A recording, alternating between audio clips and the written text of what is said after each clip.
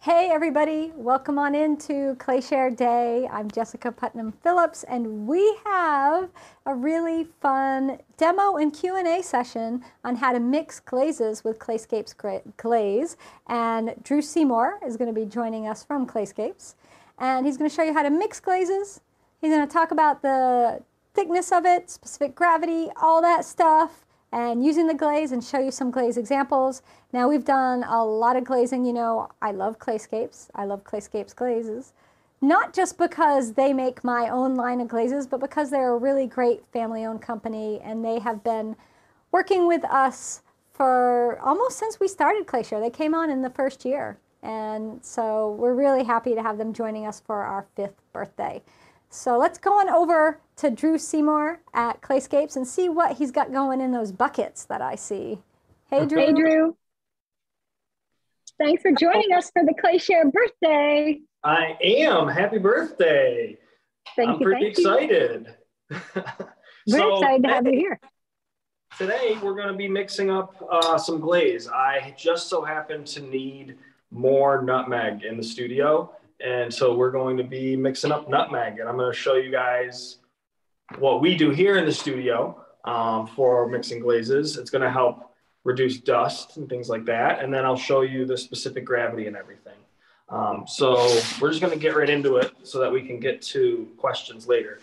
This is the glaze. This is the nutmeg we will be mixing up. And that is one of the ones that you can get here at Clayscapes, one of Jessica's. And it is food safe and dinnerware safe, just so folks know. It is. Your glazes come in 5 and 10 pound boxes. They come in these nice packaged boxes here. And we're just going to open this one up right from scratch. And in each box is your bag of glaze. Now, we do have mixing instructions online on the website, but for me, I like to start right in the bag. And so this is going to be our dust reduction technique. I'm going to open my bag with my powder in it right here. And I'm going to take the bag. I'm going to go back to the sink. I'm going to wrap the bag around the sink. You can see it. I'm looking at my thing. And now I'm going to turn the water on and let it fill up a bit. Okay?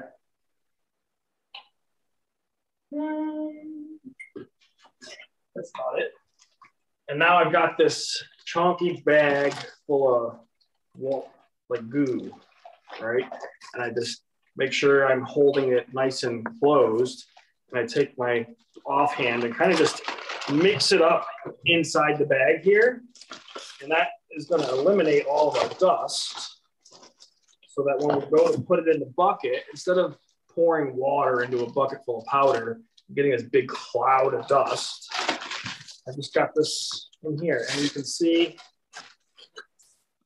I'll pull it out.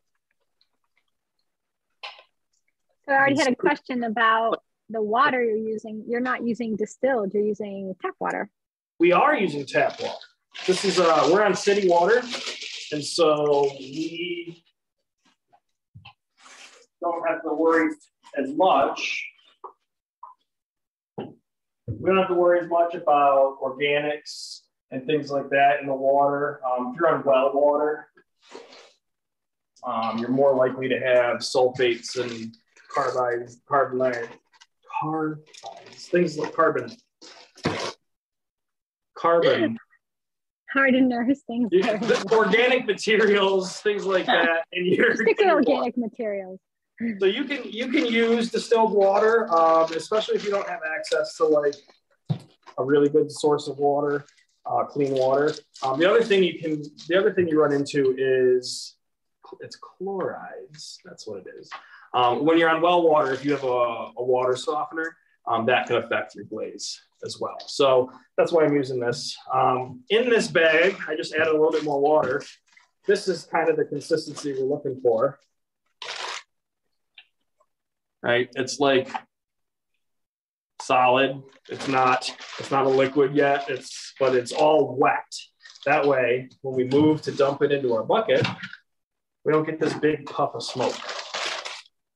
So you didn't measure out your water. You just started adding water until it turned to basically a mud. Yeah, until I get to the consistency that I'm looking for. And then I'll add this bucket. I'll add this bag to the bucket. It just goes in. It's pretty thick, so I'm gonna like squeeze it out like an icing bag.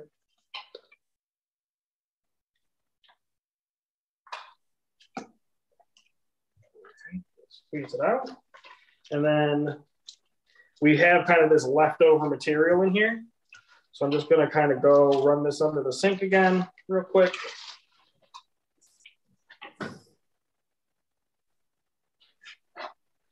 Shake it up, get all the stuff off the sides.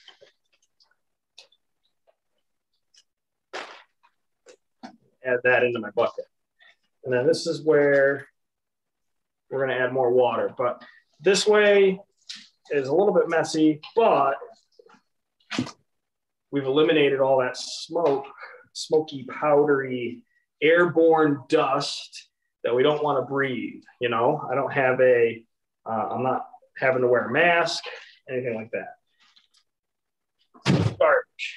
Now, the bucket, we need more water. Let's see what I don't have. So you guys can see, you know, that mud ball, right? So now I'm gonna add more water to get it up to more of like a thick pudding consistency, and then we're gonna sieve it. So I just put it in here and turn the water on, and we'll come back when it's to the right consistency. And so,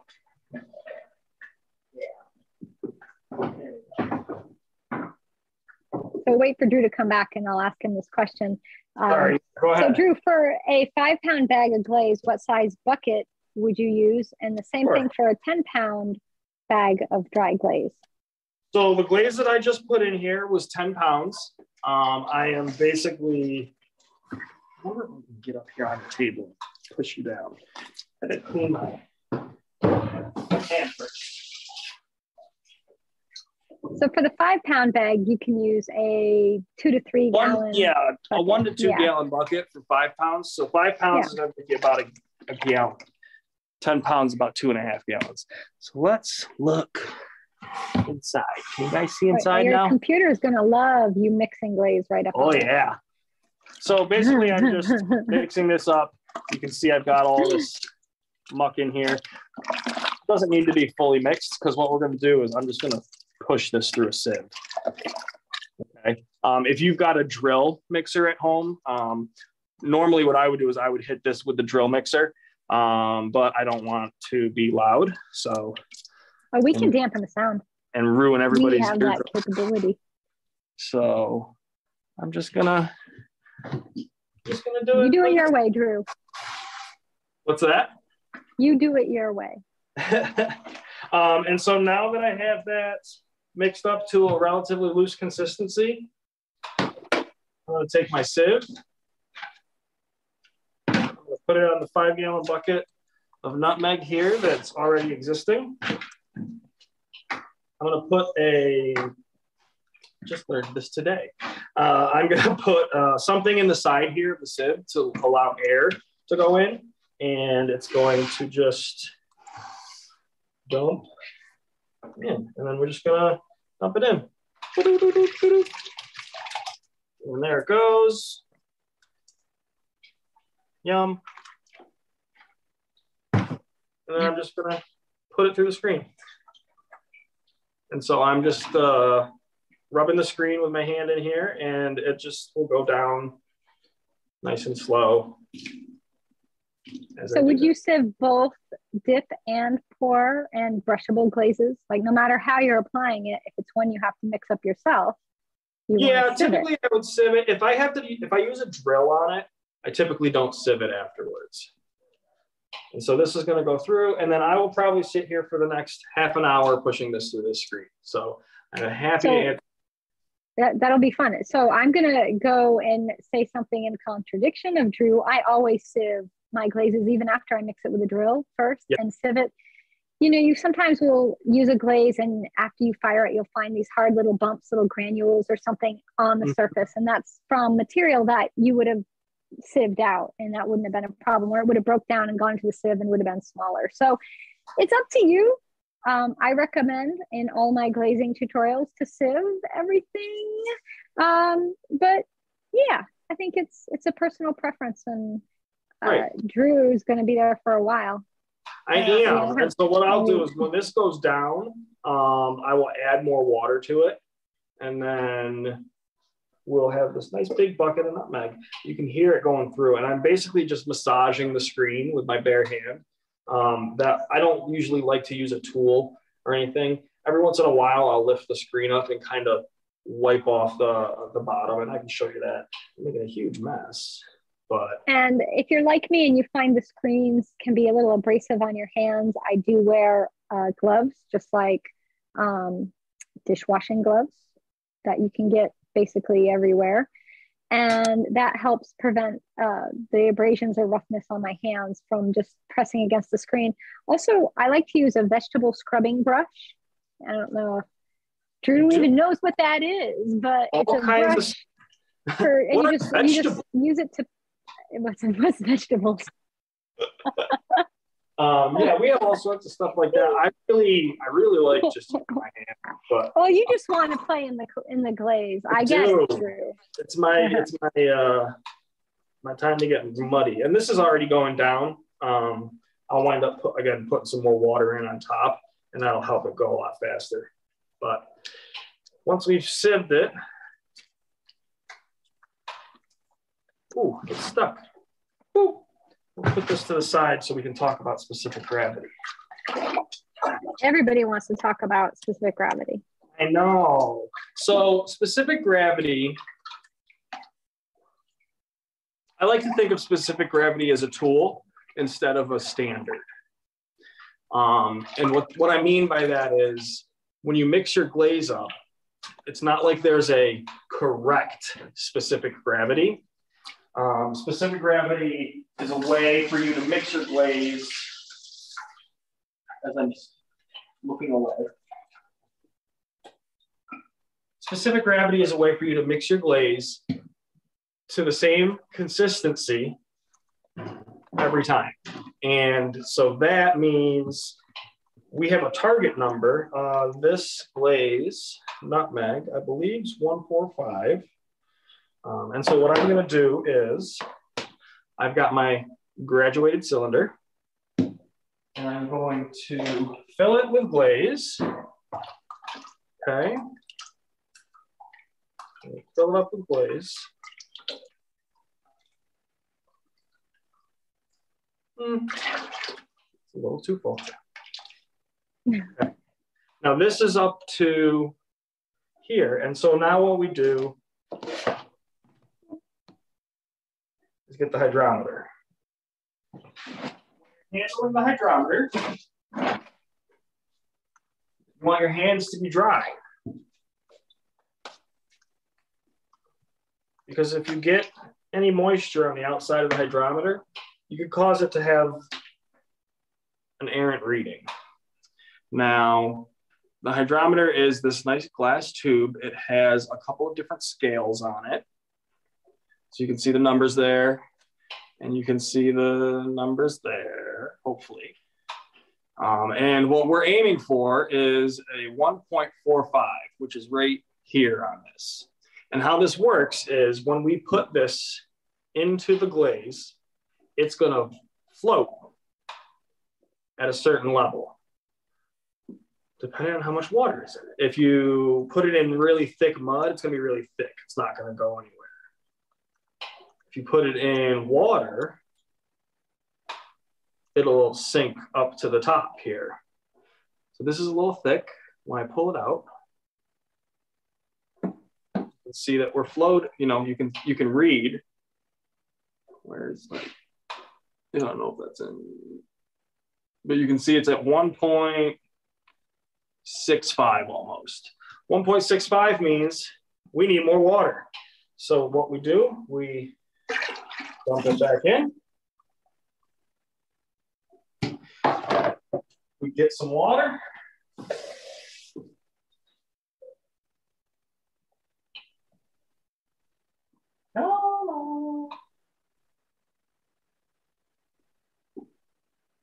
And we add it to our glaze.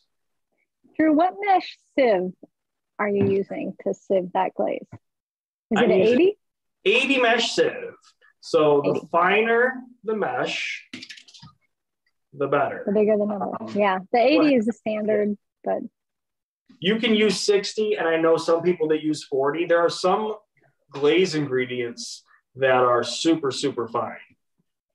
40 is just not going to cut it. No, it's not. And so what I'm doing is I'm going to put the water on top. You should just use a kitchen strainer then. Yeah. So I'm going to add water I need to put water in the sieve anyways. So this is going to help me sieve it through faster. And we're good to go. Yeah, does anybody have any questions while I sit here? Yeah, how big is your graduated cylinder? This graduated cylinder goes up to 250 milliliters. I use it almost every day. When I'm doing test glazing and things like that, for developing new glazes, I want to make sure that, I do a 100-gram batch of glaze, that is going to be, I measure the water no matter what. And so for 100 grams of glaze, I use 70 milliliters of water, and then I can add if I need to. So do you sell that hydrometer? Do you sell that graduated cylinder? We do. We sell, so we have hydrometers, the graduated cylinders, the Jiffy mixers, if that's something you want, all that good stuff we sell. So here's an interesting question. This person's heard that hydrometers are the best way to do it. They've also heard that weighing is the better way or the best way to do it. What do you think? Difference of opinions on which way is the best way to get your specific gravity. Right. So they both do the same thing. I find that a hydrometer is a lot quicker because you don't have to I'm not picking up a bucket of whatever and moving it around and weighing it and all that stuff. I like the hydrometer because you can just put it in there and it will give you a reading. Let's check it again. Cool. And in order to check it again, I have to wash everything because, again, you don't want to touch it while it's wet. We don't want the hydrometer to be dirty or wet, so we do this and then we dry it off and we do it again. Let's see what changes.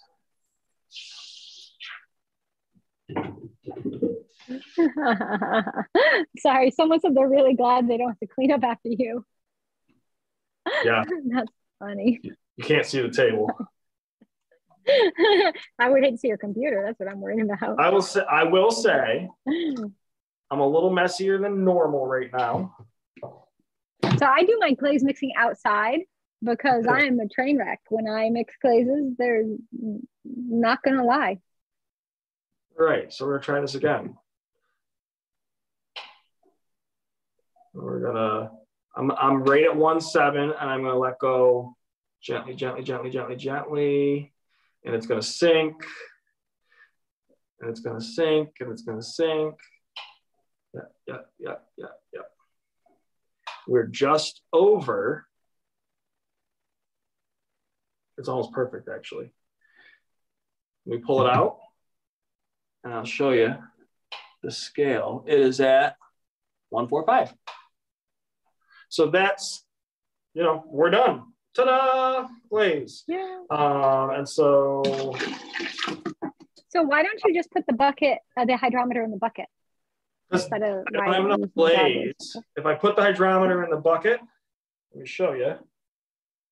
It only goes to. You don't have enough glaze. There's not enough glaze in the bucket to do it. If this bucket was full to the top, we could do that.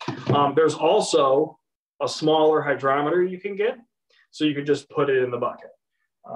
Ooh, so back to the weighing versus hydrometer reading.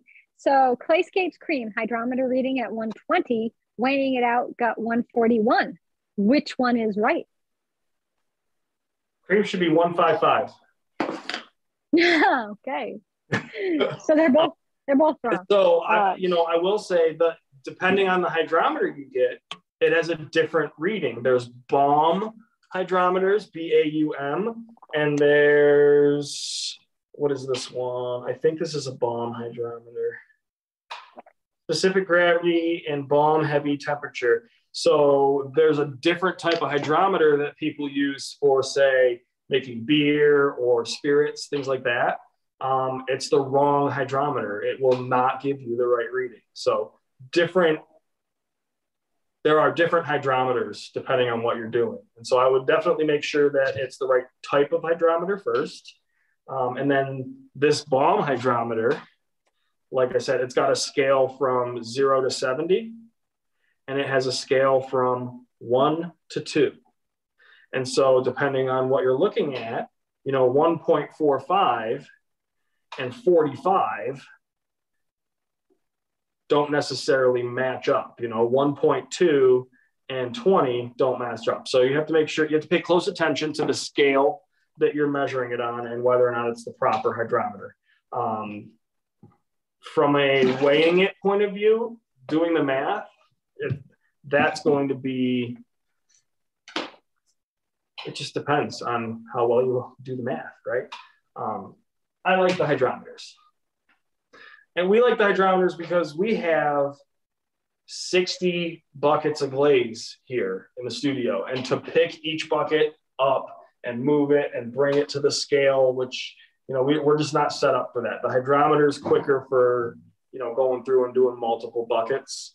But, if you've got the time and you don't have a hydrometer or a graduated cylinder, you got a scale, it's doable.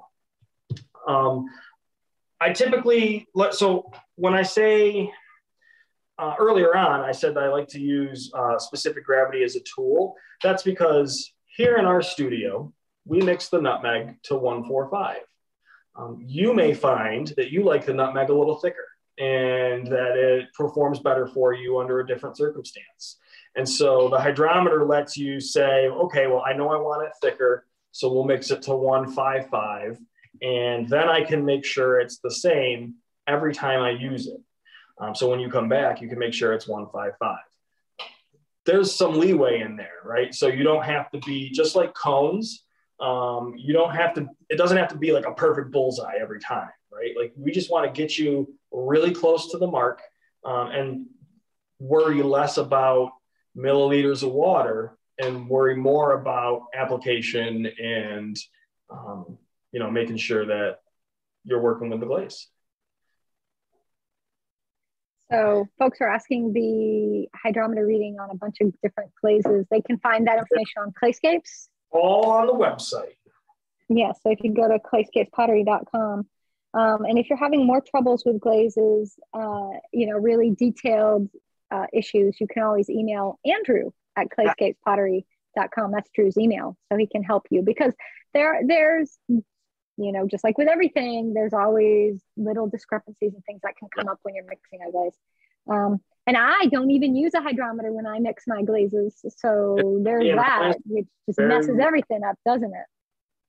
In our studio here, we use the hydrometer. Yeah, you're got a different situation. But for the most part, I can stick my hand in the glaze and tell, just like you, if you've been doing it long enough, you can stick your hand in and go, that's a little thick. And so that's all just practice. Yeah, and folks are asking all the information for Clayscapes glazes, specific gravity readings are on their website. And each glaze, they are in a range. They're very similar and they're very close. It's in a range. Yeah, and each one's a little different. Yeah. So can altitude affect your reading? Yes. Altitude can affect, I found out recently that it also will affect cone. So if you are preheating a kiln to 200 degrees at sea level and you are preheating a kiln at 200 degrees at 1,000 feet above sea level, water boils at different temperatures there.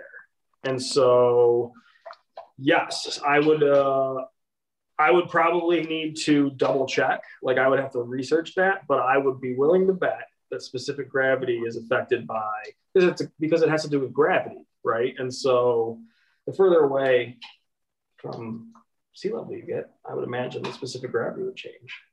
Yeah, I mean, if we go to the moon, raise our pots. It's the end of a long day, and it is the Glacier birthday. So it is. This is why Drew is the last guest we're having today, because he can put up with me. So I see so many. It's so messy, they're saying. It's very messy. Are you going to sieve the rest of that glaze? He's working on it. Yeah. Welcome to Pottery with Drew. It's messy. Kathleen never checks, but she lives in Iowa. Kathleen, I hear you. I live in Vermont. We don't check either. We do what we want here. Yeah, I mean, it's I think specific gravity is a really good thing when you're starting mixing your own glaze, because it will teach you a target number. Although when I was learning, my professor, we didn't do specific gravity either. When I was a student, hand test eons ago, we did the fingernail test, which isn't that scientific. No, not at all. But it always worked. Pretty freaking accurate, though. It's very accurate. It always worked. And the thing is, over time, you get to know your glazes. And some glazes like to be thinner. Some glazes like to be thicker. Also, depending on what you want for an effect with the glaze. You might want it thinner. You might want it thicker. And that just comes with using. So my suggestion for folks is do a lot of glazing and get to know your glaze. Yeah. Nutmeg is a really good one for this example, because it's very forgiving. Yeah, it's very forgiving. Even if it's on the thinner side, because it is a Shino, you can always add another layer of glaze, and it really interacts well with texture when it's thin. So about brushing glazes, the specific gravity will be different on a brushing glaze than a dipping glaze, because it's a thicker glaze. So you're going to have a higher number. Yeah, I would realistically, a brushing glaze, specific gravity is going to play very little role, because it's going to have to be so thick that there wouldn't be a measurement on the hydrometer for that, because they need to be really thick. So we're going quick. Oh, here's a good question. What do you do if you have an older glaze that's thickened up and been sitting around? Do you just add water to it to thin it back down? That's exactly what you do. You can add a little bit, so like if this glaze was too thin, you can add more glaze to thicken it up. But if it's been sitting and it's thickened up, typically there's two reasons why it's done that. Either some of the water has evaporated, in which case you would just add more water. That can be a problem depending on the ingredients in your glaze. If you have water-soluble ingredients, so ingredients like lithium that go into the water and never come out. You know how your buckets settle and you have the water on the top? Well, some ingredients stay in that water on the top. And if that water evaporates, it will, over time, over a long period of time, it can change the glaze chemistry of your glaze. Typically, though, that's not going to be the case. It's just going to be water has evaporated. Those materials are not in a ton of glazes. You'll just add water and you'll be good. 1 minute, sir. 1 minute? Holy moly. Well, I'm done. It goes fast, right? Wait. No, you can go to 6:45. I can give you an extra 15. I was going to kick you off early. No, you got 15 more minutes. You go stay. Okay, Jessica's done. Because we are done. I love doing things like this, like for the Glacier birthday, and we have like this marathon day of demos and tutorials. And I'm very thankful that I'm only doing one demo, which is next. Yeah. I mean, we could end early, but then it messes up the schedule we posted, and I don't want to do that. So we're going to keep you here, and we're going to ask more questions about glazes. You can ask me all kinds of questions because it's going to take me 15 minutes just to clean this up. Yeah. So do you ever try to be a little neater when you're mixing glaze? Yes, I get flustered when I'm on camera a little bit sometimes. And so something about me that I'm very dropsy. I drop stuff all the time. I fumble a lot. I fumble with my words a lot. I drop things all the time. And so being on camera is nerve-wracking. When I'm in like a mode where I'm like, okay, professional and you got to do this. And of course, I'm going to like spill all over the table. So, but as far as being messy, like on my person, I'm always messy. Yes. Oh, you guys see the fly on my phone? Get out of there. No, it's not. It's not showing up where I am, but I don't know. Maybe. Oh, I saw it on So I want to ask you, when you're recommending glazes for folks, if they're just starting to mix their own glazes, what ones would you say, like the top 5, or even if you don't go that far, 3 are the easiest ones to use, would you say? So from like mixing it up, if you got it a little thin or a little thick, it'll still be very forgiving. Yeah. And works good on all different clays. Well, cream is always going to be one of those glazes. I love the cream. It's a great liner glaze. It works with every glaze I've done with it so far. It has done wonders with. Nutmeg is definitely my new favorite. Yeah. I work with red clay, and I am doing a lot of texture right now. And so the nutmeg really shows that off. And the texture and the red clay really show off the nutmeg. So they kind of go well together. Starry Night is really a really solid glaze. And then let's pick a blue, Lake Blue or Pacific Blue. Those are both really good. Lake Blue is really solid. It's like a floating blue, but it's a little more, it's not as finicky as other floating blues that I've used, like the like the Arctic or the Coastal. I really liked the Lake Blue and how it works. So yeah, I think those would probably be my top picks. So when would you add gum to a glaze? Never. But if you wanted to brush, say I wanted to take this dipping glaze and I want to turn it into a brushing glaze, right? Well, I don't use brushing glazes as much. So what I'll probably do is I'll take a small amount of it out. I'll separate out a little bit of the glaze and then add the gum. Now, if you're looking to make a dipping glaze, a brushing glaze, and you already have it mixed liquid, you're going to want to add something called gum solution.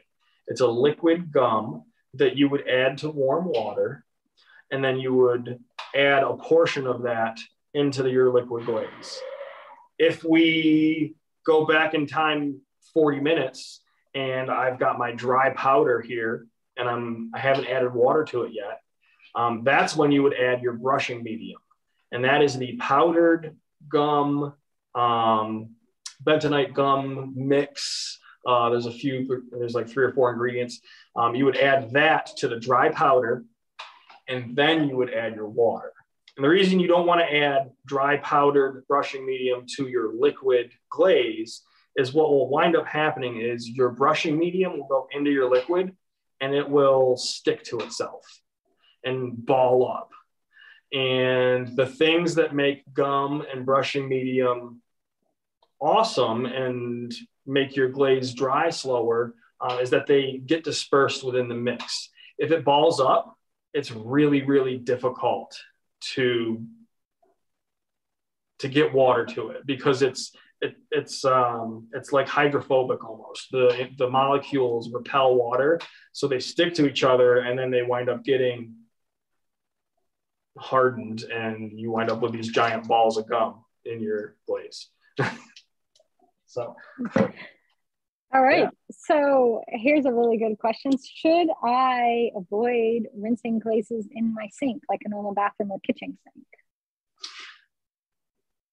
I would.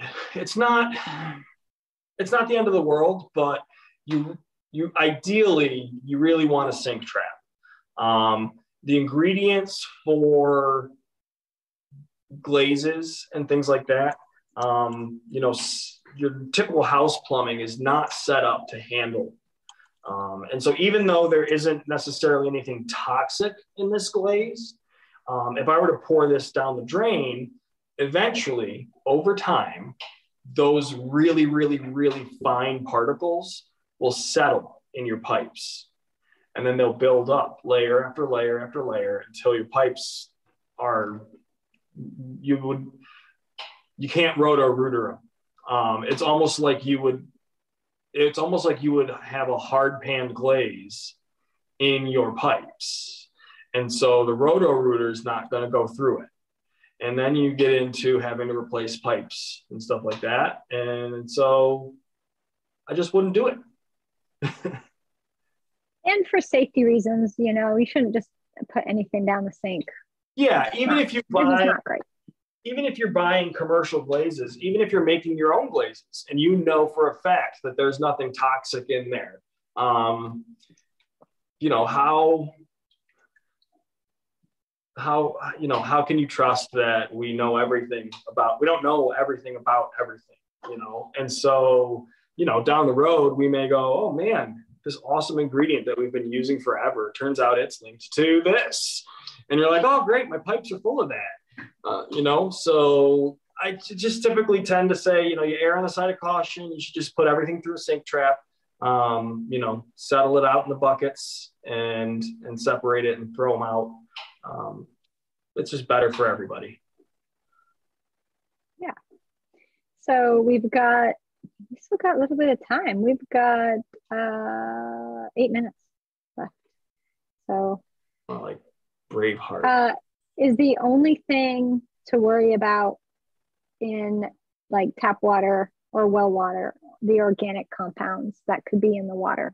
Is that really the only thing you're worrying about? It's the organics. So what'll happen is basically what happens is, you know, if you've got well water and it's particularly high in say like sulfur or iron, and you don't have a water softener, those sulfides, those iron particles, those go into your glaze. And so what winds up happening is you just have more outgassing.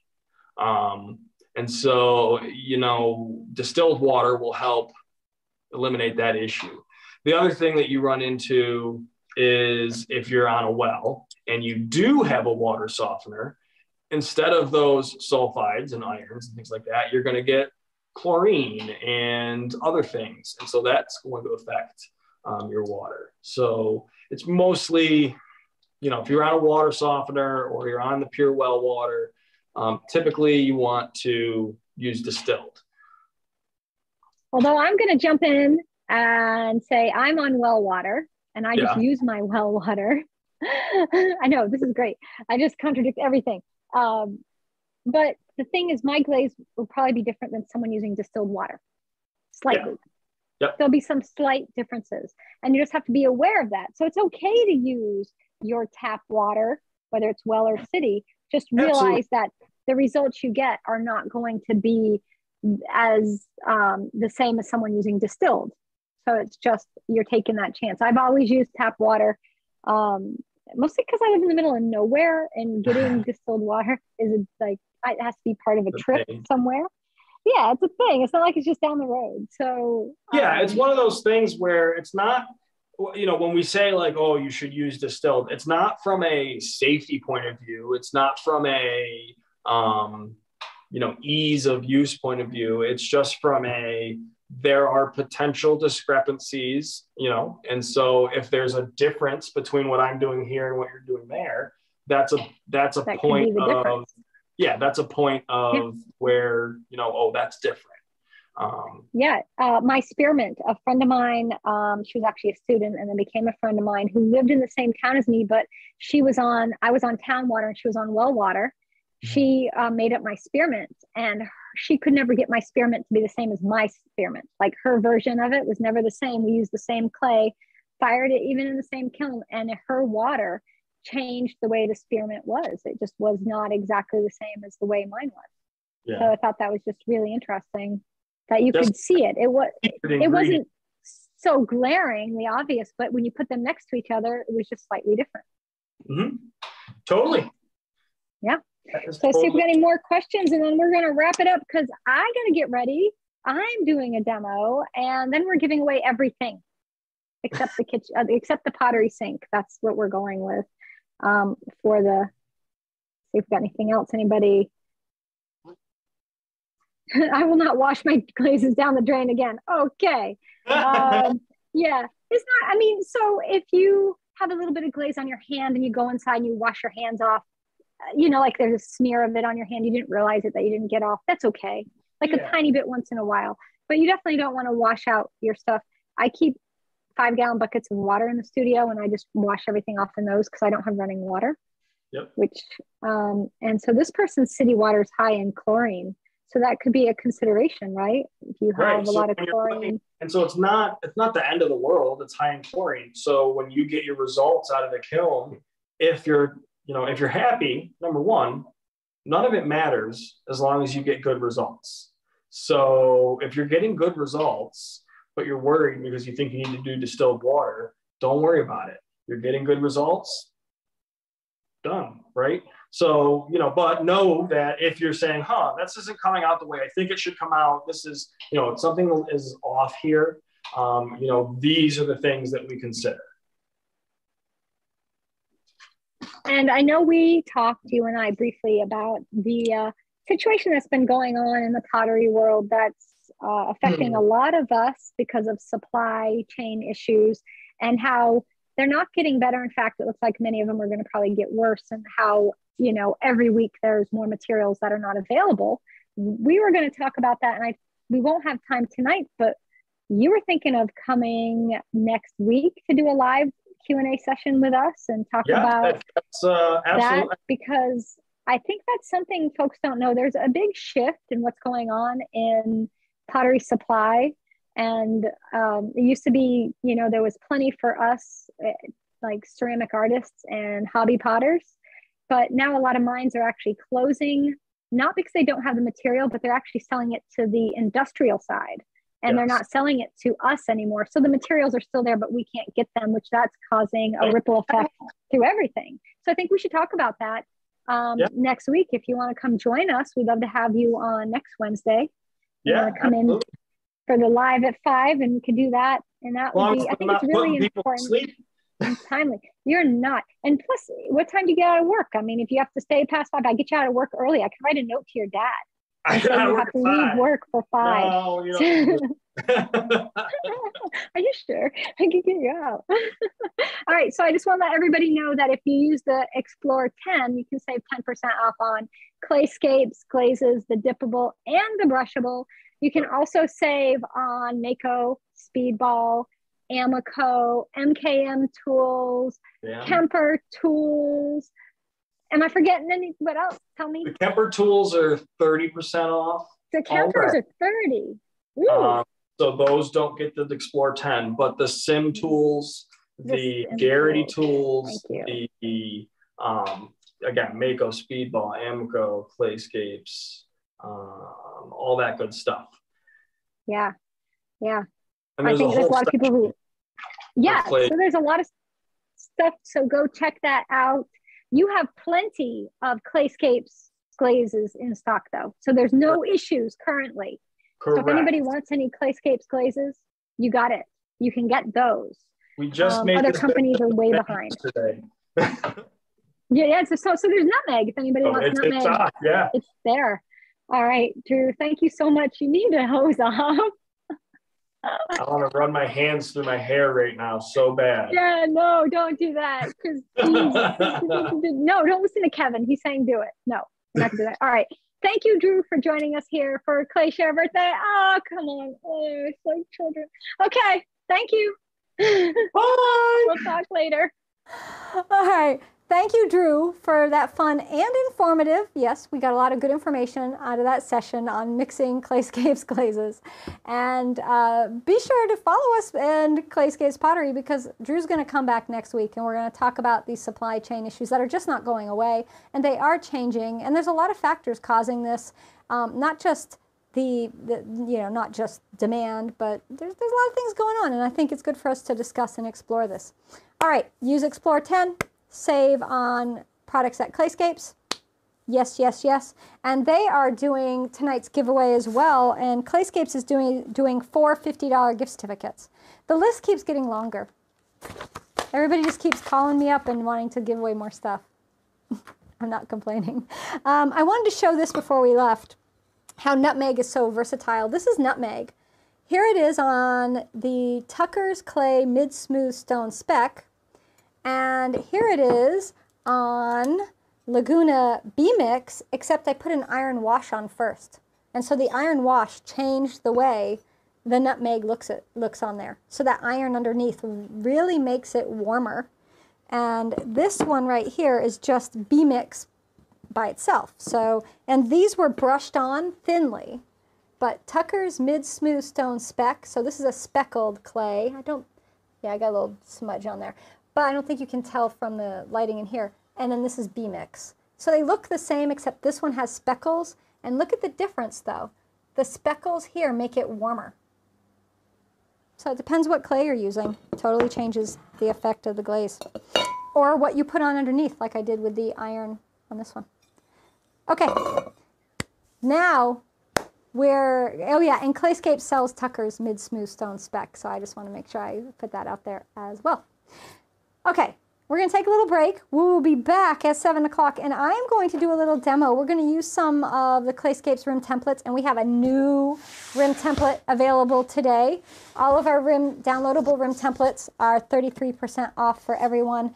Extra discount for premium members on top of that too, so you guys really save. But I'm going to show you how to use them, not with the ones I cut on my laser machine, but with the craft foam ones that everybody can make easy peasy at home. And they just download the template. And oh yeah, I'll be using the new Scandy Birds and Daisy rolling pins. All right,